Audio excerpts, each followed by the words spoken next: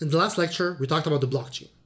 Now, the blockchain doesn't work in this situation with Bitcoin, for example, without miners. Now, you've probably heard the term mining before a bunch of times if you've ever heard of cryptocurrencies. What mining is the validation of transactions, right? People who validate the transactions that are happening on the network. Now, for your efforts as a miner to validate these transactions, you get paid, right? You get paid by a cryptocurrency reward. So in Bitcoin, for example, when you solve a block and you ensure that it's correct, the blockchain generates out of thin air a few Bitcoins that you get as a reward. Now, other than that, you also get transaction fees by everybody who made a transaction, and you get all of those for yourself for solving this block, right? So you're basically contributing to the network, to keeping it working. Okay. So let's see here, through an example, how this works. So you have the blockchain. And in every block, right, again, we have block 1. You have a list of transactions. And then what happens is, what you want to validate those transactions, and you want to confirm that this block is correct. So it goes on top of the blockchain. So you here is what you call a miner. And miners are people who are listening to the network, and for this example, the Bitcoin network. They're just sitting there listening to the network for any transactions so they can get it, confirm it, put it in a block. Now, for their work and for their efforts, they're going to get paid from each transaction a little transaction fee, right? Now, in the other lecture, we've talked about, well, what happens if you have bad actors and they just want to spam the network and say, oh, this is a new block and this is the correct block too, and it's not true, this is fake.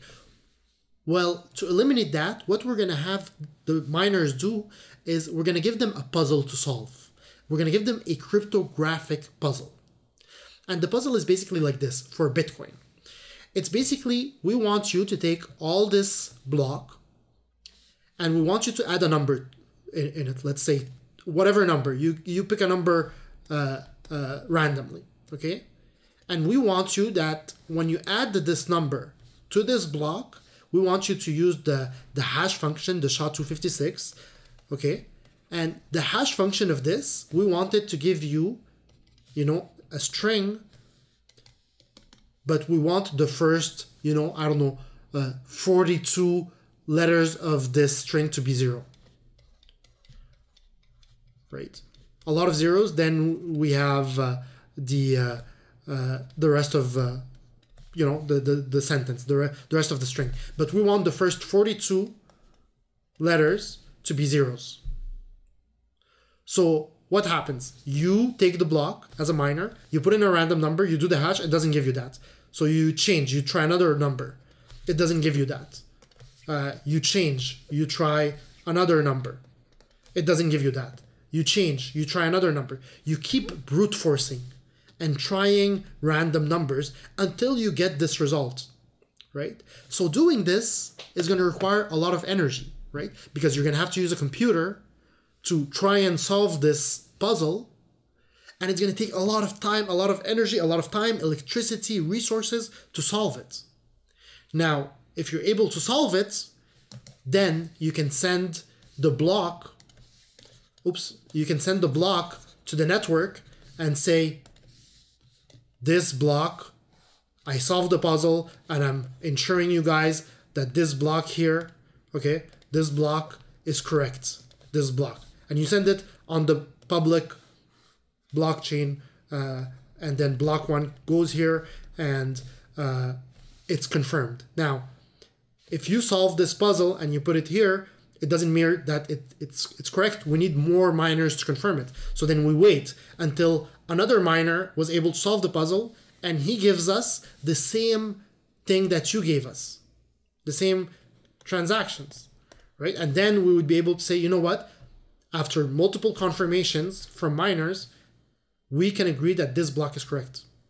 Because there is no way that somebody is going to come in and try and alter this information and put a fake transaction in here and then try to solve this puzzle, it's going to take him so long. And then once he solves it, if he sends it, the other people are most likely not going to say the same thing as him because he's the only one who altered that, and they're not going to alter it. Why? Because if they have something bad and they send a bad block, example, let's say Bob here, our bad actor, had block 1, but altered some of the information, was able to solve the puzzle, and then sent his block on the blockchain. Now the blockchain already has a block 1. So now we have 2 versions of the blockchain. Version 1, which is here, and version 2, it has block 1 again, which is here. Now, we don't know which one is correct. Now the other miners, are they going to come out with this block? Probably not. So they're going to be using their power, and they're probably going to be solving or confirming this block. So we're going to be continuing with this block. And since we're continuing with this block, everybody, when they're looking at the blockchain, they're looking at the longest chain. And since this one is not the longest chain, nobody's going to work on it because they know that this is not the truth. This is the most recent version of the truth that we can accept. So it makes no sense for somebody like Bob to try and give fake information because nobody else will be doing the same thing. And the only way he would be able to lie is if he himself had so many miners or so many computers working for him to try and solve the equations that he had more than 51% of the miners. But then through game theory, it actually wouldn't make sense because it would require you so much more money to set up all these computers and to make the system work, to game the system and steal a little bit of money. You would not be able to steal more money than it would cost you to be able to have more than 51% of the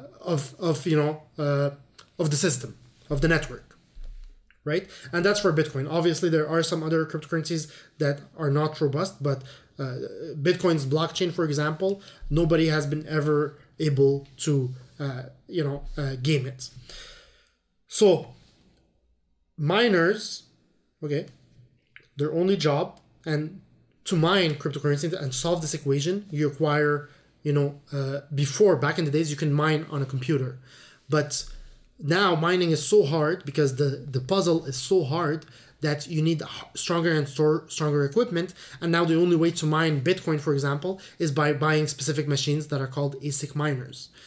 But just to solve one of these equations by yourself would take extremely a long amount of time, right? So people actually pull together, and we're not getting deep into mining in this course because the objective of this course is investment, right? But we need to understand that, right? You have to pull together with people and put all your hashing power because you're calculating the hash function of this, right? So that's why a lot of people are talking about hash power. How many hash powers do you have? Because how many hash functions can you try, you're brute forcing, per second to solve this equation. And if you don't have a lot of hash power, it might take you extremely a long time to solve this equation, and somebody else will solve it before you. So people pull together and they try to solve this puzzle as soon as they can. And the first people who solve it get the block reward, get the transaction fees. So right now, for Bitcoin, each block takes about 10 minutes to produce, meaning the protocol made it that to solve this equation with the current amount of miners that exist should take about 10 minutes to solve it, right? So sometimes a bit more, sometimes a bit less, but with all these people trying to solve, brute force, randomly it takes about 10 minutes to solve that puzzle. Now, what happens as there are more and more miners? Well, Bitcoin's protocol wants it to take about 10 minutes to solve a block. So what they do is they make the equation harder to solve. So they say, okay, well, now we want 43 zeros. So then it becomes even harder to solve this equation.